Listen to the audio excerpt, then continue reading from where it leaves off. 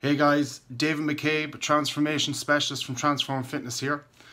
Today's video is going to be a bit controversial. Most PTs will not want this video going up. I'm going to run through everything that you may see on social media or in person with a personal trainer to spot out whether they are actually legit, good at their job, or just trying to get you in so they can actually get money off you. This is what you should know about personal trainers in the fitness industry and their social media. Let's start this off with personal trainers or classes being very cheap. So you see an advertisement for €5 a class, or you see personal trainers advertising that they're a tenner an hour. Just saying. That usually is a warning sign, because that's telling us, why is he offering it so cheap? The fitness industry is so saturated that the only thing that new people can do is lower their prices to try and get people in so they can try and get volume. You need to look at that. That doesn't necessarily mean he's so cheap that he's doing the exact same as every other PT. No PT exactly the same. A lot of people think that we're all the exact same, cut from the same cloth, you get the same stuff. You do not. Just because it's cheap and convenient doesn't actually mean that it's any good. You see that a personal trainer that can do strength, bodybuilding, conditioning, marathon training, triathlon training, Ironman training, they say they can do it all. That's pure shit. No personal trainer can do it all. For example, I'm not going to sit in front of you and say that I will get you ready for a marathon. Do I fucking look like that I get ready for a marathon? No. So I'm not going to sit in front of you and you coming to me, I want to get ready for a marathon. I'm going to send you to somebody else that can get you ready for a marathon. That's me professionally doing my job. If a PT says to you that they will get you ready for a marathon and they have never done one, or they don't specialize in it, then don't go. It's the same with bodybuilding. If you go to someone and go, listen, I want to be 10 kilos heavier, and the person is not looking like a bodybuilder, I can guarantee you 9 times out of 10, they'll not have a clue how to do it. When you see that someone can do this, and the list reams, it's pure shite. They always have one thing that they're good at. If they do not have one general thing that they're good at, then they're not good at anything at all. Go on to a personal trainer's page and you see their child is lifting 2 kilo dumbbells. Oh, look at Johnny, he's lifting 2 kilos. Isn't that fantastic? I find that that is a show of their character, that they have to use their child to promote their own business. If you did your job right, your business would promote itself through its results, its referrals, and obviously its own retention. Don't use your children as advertising boards for your business. If you see it, they want you to look at it and go, oh, not lovely. Listen, I've no issue with kids because I'm a big kid myself, but don't be using them to advertise your personal training business. I'm sorry. If you see personal trainers' pages with more pictures of themselves and their clients, this should be another warning. With their shirts off, shorts rolled up, showing off their legs. It might be great to look at, but you also have to think, why is it only pictures of themselves that they're putting up? And what it shows to me, if it was me looking at it, that they actually either do not have any client before and afters, which would be an awful shame. And then it also says to me that they're not proud of their clients, which we are. We put up our before and afters a lot, and we are very proud of our clients. And there recently I put up a picture of myself, which I do not do, but I'm trying to show you a transformation that, you know, it's about consistency. We're in the business of transformations. We go on transformations of our clients, not transformations of ourselves. So if you see that, make it a warning sign that if you don't see any decent before and afters of their clients, then don't go. So you've gone on to Facebook, for example, and you've seen a video of a class going on that there's 40, 50 people in it, and it looks fantastic. I can guarantee you that 35 to 40 people out of that class is doing that exercise wrong. But if that person has put up that video without correcting those people first, and are not comfortable with those people doing those exercises, then why did that video go up?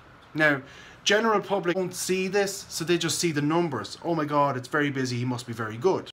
In the professional side of things, we look at it and go, oh my God, there's 7 people in that corner not squatting properly. We'll see it a mile away. And you'll go to that class because of the numbers, and I can guarantee you, just because of the numbers doesn't mean that they're any good either. So they're putting the video to show up volume. They're not showing up the video for quality. So as I mentioned earlier on, if you see no before and after pictures of their clients, whether it's classes they're advertising or whether they're advertising one-to-ones, if they have no before and afters or sincere testimonials, like I'm talking about sincere testimonials of their clients, not of their mums. Oh, he's a lovely lad. I go to him all the time.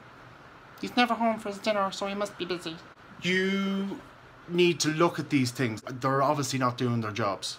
Okay, you need to see before and afters. That is their job. If you're looking to lose weight, you want to see proof that that person can do that job. So if you see none of these things, warning, don't go. Fake pictures and fake results. So you see these pictures that go up and there's filters on them, or they're Photoshop, or bogus results. There recently I put up a before and after picture. Jason got a message later on that day to say that the results weren't real. Piss off. But I needed to show people that it is all about consistency, and that did actually happen. Jason was there for the pictures. There was no editing of that picture. We don't edit any of our pictures. We do them, we put them up, gone, done. So it's real. But when you see fake pictures, there's obviously a reason why they're edited. So you need to be aware of that. And fake results, this one keeps coming up to me all the time. You cannot measure body fat in centimeters, because you can melt butter down, put it into a bottle, and then measure the diameter of that bottle. Like, it's nonsensical to think that you can actually measure fat. You can measure it as a body percentage and then approximate the amount of weight that the amount of fat that's on your client, but you cannot measure fat in centimeters. It's impossible. So if you see 17 centimeters of fat loss of everywhere, bogus. It's not real. They've lost about 17 centimeters all over. That's fine, because that's shoulder width, chest width, abdomen and waist width, hip width, everything. If you see bogus measurements, then that's another warning sign. PTs that say that they have no time. If you see a post that goes up and say, listen, I can't get back to you, too busy, I can't even breed, I'm that busy, then they are saying to you that they can't help. The way that I would look at it is that that person would want some sort of acceptance and people to acknowledge that that is the way they are. You're in the business of helping people. If you're in the business of helping people, you help them. Right? I'm doing this on my lunch. I'm up every morning at 5 to 5. I'm in here to do my cardio before my clients at 6:30. I'm here then till 11:30. I go home and eat, or I do this on my lunch. I reply to people on my lunch. If I have a spare minute, I will reply in those spare minutes. I go and train again. I come back in at 4:30. And when I'm finished at 9:30, I then reply to clients when I get home, to the annoyance of my partner Claire. That's not hard. That's your job. It's the hardest thing to send a message to someone for help.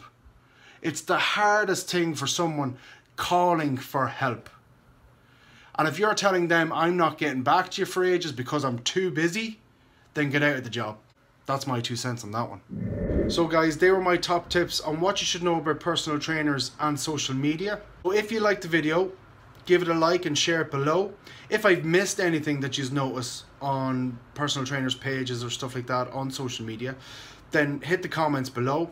And if you can, please go on to YouTube and please subscribe to the Transform Fitness channel.